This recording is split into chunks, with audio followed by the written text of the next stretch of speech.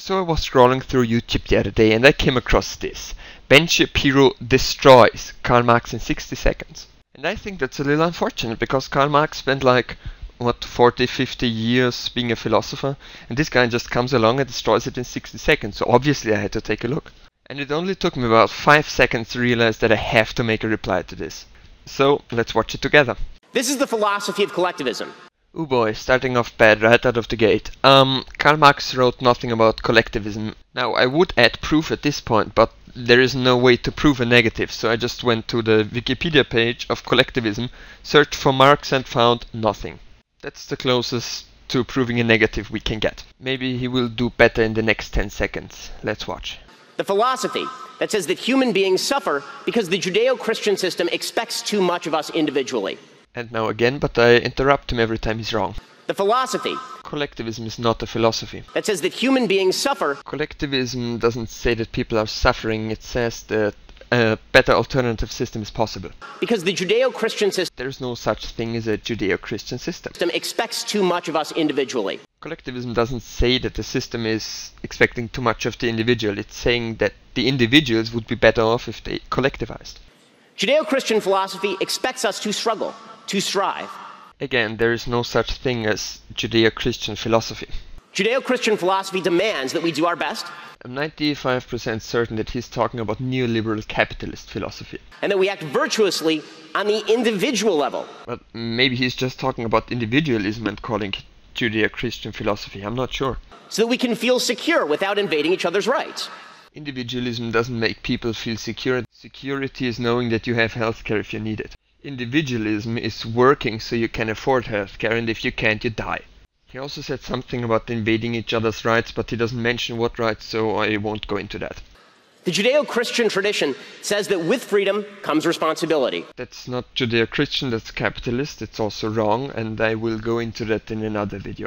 Maybe, if someone asks for it. Write a comment. Collectivist philosophy, however, thinks differently. They expect us to give our individual striving up. No more striving, no more struggle. You can still be an individual in collectivism, but yeah, it's true, there should be no more struggling in collectivism. I don't know why you would want to struggle, but I suppose point for him. All we have to do is trade our individual responsibility for the comfort of collective power. Well, yeah, sounds like a good plan.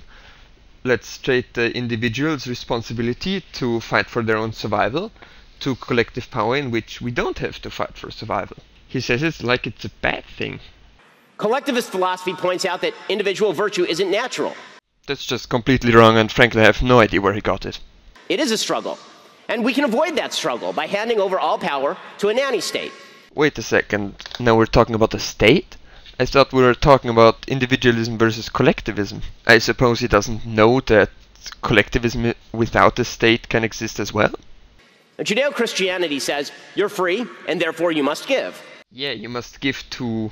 well, it can't be to the collective because that's what he's talking against. So you must give to... I don't know.